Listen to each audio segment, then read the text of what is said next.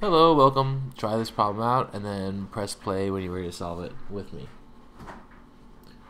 Okay, so we've got a system, and instead of just solving it arbitrarily and picking a random variable, I'm going to focus on z because that's what they want to know.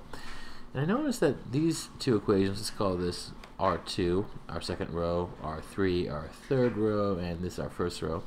Notice that if we subtract the third equation from the second, the x's will cancel out. Right, so let's just do that real quick. So if I do R2 minus R3, what I'm going to get is 3x minus 3x is 0x. Negative 4z, nothing to correspond, and subtracted. But then we are subtracting a negative y, so that's plus y. And then 2 minus 16 is negative 14.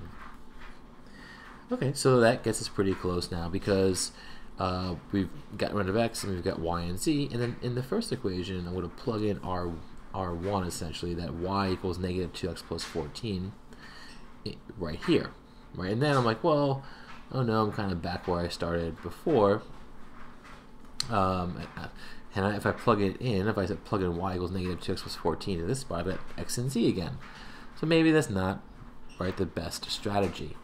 Maybe a strategy instead, look at that, it's just taking too long, is instead of using elimination right away and adding or subtracting, just plugging y equals into here.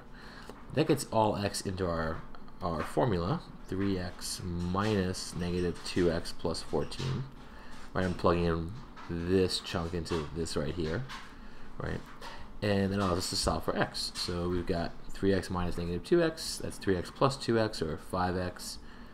And then minus 14, we're subtracting the whole thing. And that equals 16. And I solve for x. Add 14 to both sides. 5x equals 30. So divide by 5, and x is 6. That's not our answer. We don't want to know what x equals. And I guess I shouldn't cross it off. I don't know. Maybe that's also the value of z.